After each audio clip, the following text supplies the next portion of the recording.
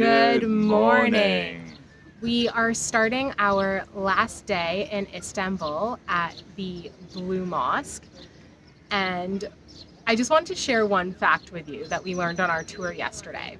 This particular mosque has 6 minarets, which are like the towers, and at the time it was built, there was, I guess, the most impressive or important mosque in Saudi Arabia, and that one also had 6 minarets. And so when this one was built with 6, it was very controversial because it was important to ensure that all other mosques built around the world were not as big or deemed as important as the one in Saudi Arabia. And the Sultan who built this one didn't really care, and when they kind of pointed it out to him, he was like, well, I've spent a lot of money building this mosque. So he ended up just donating a bunch of money so that a 7th minaret was built on the one in Saudi Arabia, making it the biggest and most important still. And apparently that mosque now has 9 minarets, but anyway, just thought it was an interesting story. And it's interesting because there is such a thing as a Sultan mosque in comparison to most other mosques. Generally speaking, even if it's a large public mosque, you see no more than 2 minarets. However, because the Sultan enjoyed grandeur and obviously had a lot of money to throw around at the time, then normally speaking, if you see any more than 2, especially in Turkey, then that is a sign that the Sultan decided to build it. For now, let's go see all the blue tile work that everyone raves and talks about.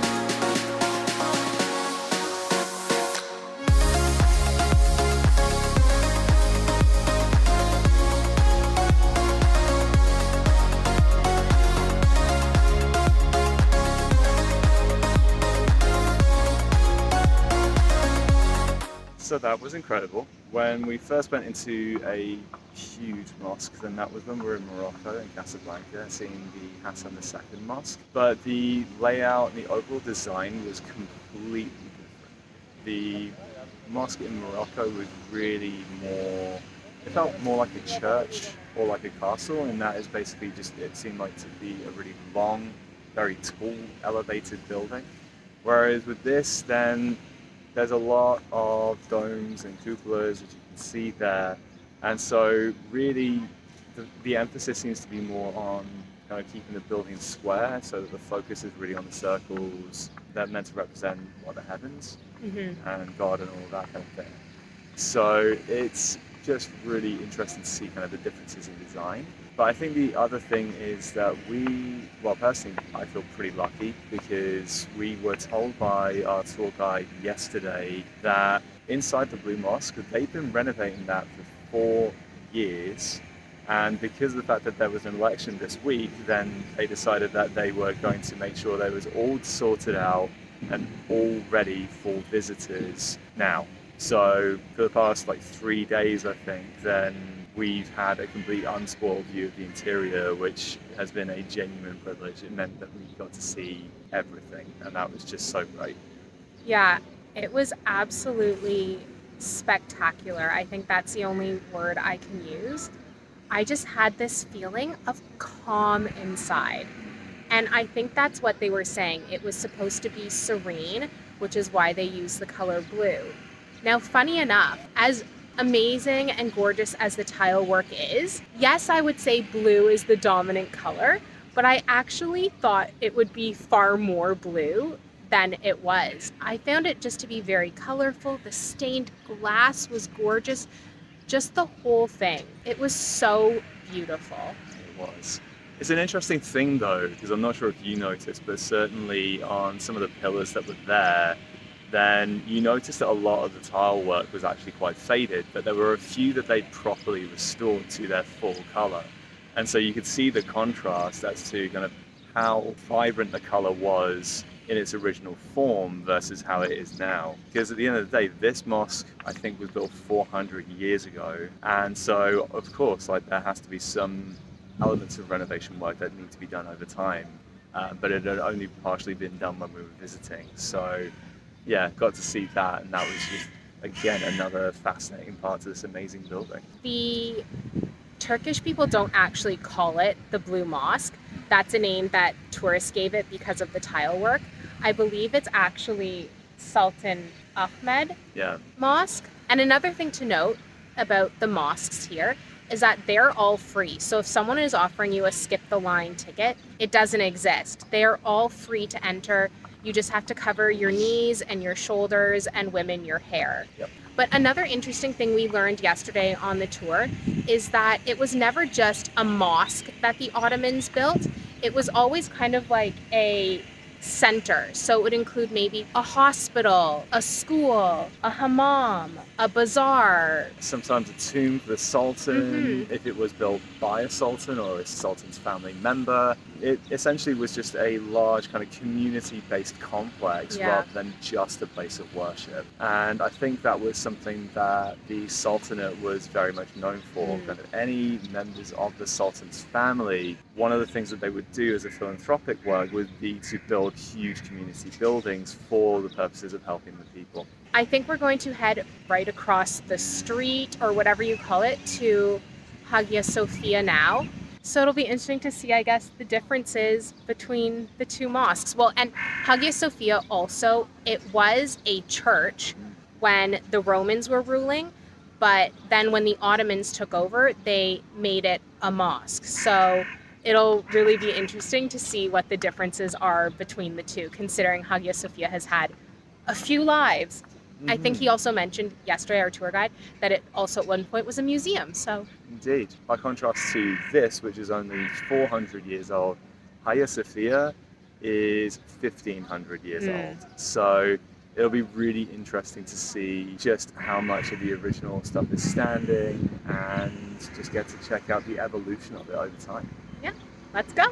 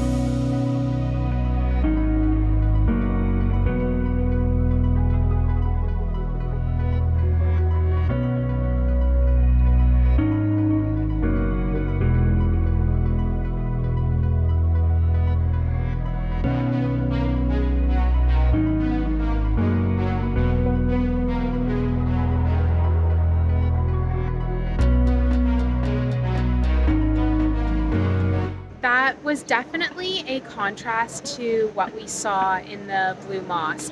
I found Hagia Sophia much darker in color, like it was grays and blacks, but I also found the architecture in there so layered because of the fact that it has been reconstructed by so many different cultures and empires. So that was really interesting. Also, you may have noticed in the footage that it's in a bit of rougher shape than the Blue Mosque. I mean, not all of the walls and ceilings have been restored. There's parts that are kind of like very black and parts that are like white and empty, kind of like they've been scraped. And then the other interesting thing is that in the prayer section, they have covered all of the Christian artwork and so on, like Virgin Mary and Jesus, whereas in the rest of the mosque, they've kind of just left it be and added Islamic decorations or Islamic religious art to it. And I think that was done because eventually it was decided that they wanted to preserve this long history and the transformation that the building went through. So they decided just to cover the Christian artwork in the specific prayer section. I have heard a lot about Hagia Sophia in particular, and so I was very, very excited to go, and I wasn't disappointed. I think having gotten the context of the history of the number of transformations it's gone through over its many years as a structure, it's just so great that you get to see parts of pretty much every iteration. You get to see some of the stonework from when it was originally built, and then some of the additional layers and layers and layers, both on the exterior and also on the interior. And they kind of keep some of the old stonework as well, some of which has like ancient Greek inscriptions, so that you can see some of the parts of what used to be as well. So for me, really, that is a true time capsule. It's a time capsule of how this region has developed over time under each of the different civilizations that it's been ruled by and owned by over time. And honestly, I was just blown away by it. Really, really cool. I think the other thing is that in the Blue Mosque, I said that it was this calm and serene feeling, whereas you don't get that in there, or I didn't at least. And you described it really well. You said it was opulent in a more church-like fashion, Yes. which makes complete sense because it was a church. And so it definitely has characteristics that resemble European, Italian churches that we've been seeing in Italy and so on, as opposed to the Blue Mosque, which is really just like a totally different structure and definitely reminded me more of the type of mosque we saw in Morocco. Yeah, 100%. I think realistically, like when you do realize this was initially built as a church rather than anything else, and then it became the seat of the Orthodox Christianity as well, and then you compare that to other places we've been to, like St. Mark's Basilica and things like that, which was also built in the same style, then you start to get a sense of how churches in that time were intended to look. So all in all, it was just really cool. I think this has been a fantastic way to spend a morning. My cousin is actually also in Turkey at the moment, coincidentally. So we're going to go and meet up with her and see what we get up to.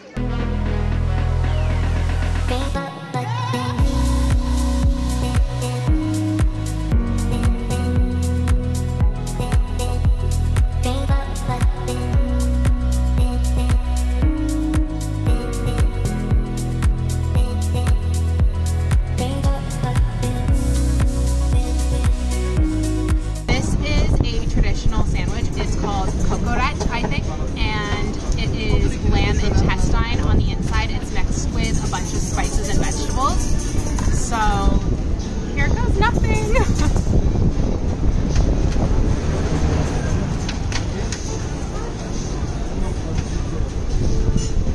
That's really good. It doesn't taste any different than normal meat, but it's just like really good flavor.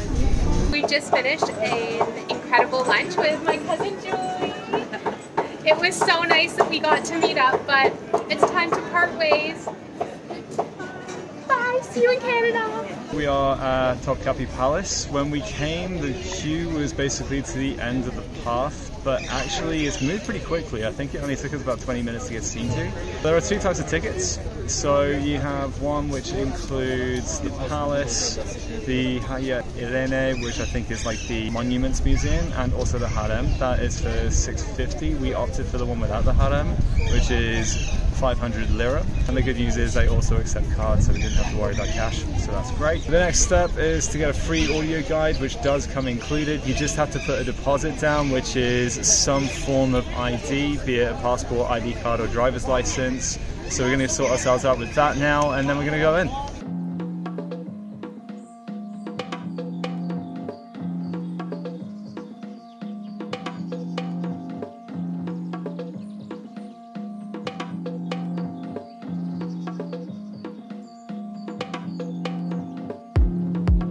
These are some of the vessels that they used to store food in the palace's pantry.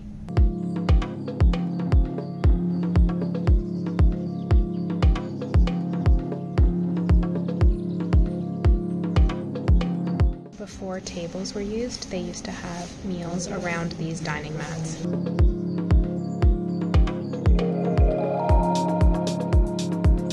This is the beautiful confectionery kitchen where fruit preserves, desserts, and syrups were made.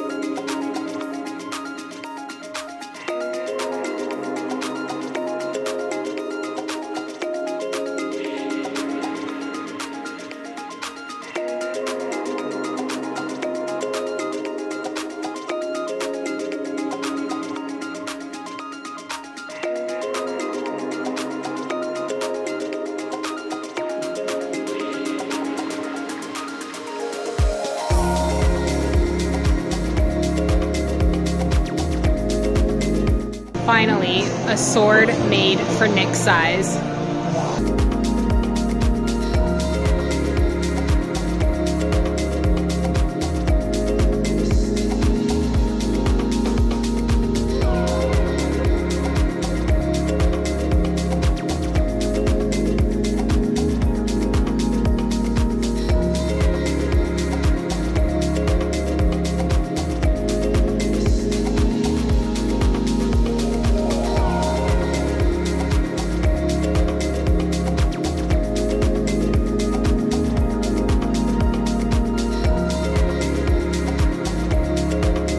First of all, that was absolutely huge. Bloody massive. Absolutely bloody massive. It was just vast, which obviously shows just how wealthy the Sultan truly was. But I think it was also interesting because it gave you a bit more of an insight into just what it was like to be on a palace that is really that vast. Like, I think in terms of sort of size, dimensions, the reverence of the Sultan, all of that kind of stuff, I think it really is comparable to Versailles in a lot of ways. But I think what we found was that with Versailles, then, you know, everything is basically kept intact and restores to what it used to be back in those times. Whereas with this, then, you might have something which used to be a treasury, but it's then been converted into a museum for armor. It might be the Sultan's quarters, but then it's all of the sacred relics and things like that that the Sultan had collected over time. Can I just interrupt and say how interesting the holy relics was? Because they would say, oh, this is the Prophet David's sword, or the Prophet Moses' staff, or St. John the Baptist's arm, or Muhammad's beard hair. Pretty wild claims. Like, I mean, don't get me wrong, if any of them actually stand up to historical fact, then incredible to have seen them, but you kind of question with all of the relics that we have seen just during our time traveling over the last month, just how many of them are the real deal. But anyway, yeah, a lot of it was not really in its original state. There were a few rooms that maybe were, but a lot of it had been like gutted out or repurposed to show exhibits about something that is completely different from what it used to be. So that was a little bit interesting. But I think in terms of what it did cover, it was really comprehensive. It didn't just look at the Sultanate and royalty, but it also looked at how the Ottoman Empire was run in terms of its administration, what happened with its importance on education, where did people go for that, where were the books held, all of that kind of thing.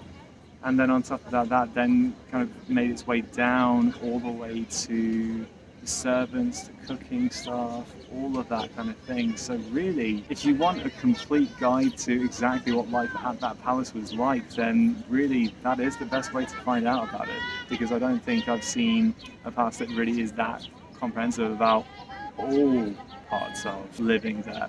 It definitely took a while. It is now just about... It's 5:45 and we arrived at 2 o'clock. Yep. So I feel like we didn't even see everything. That's how big it is. And we could have easily spent another hour or hour and a half there, but I also don't feel like we missed out on anything. No.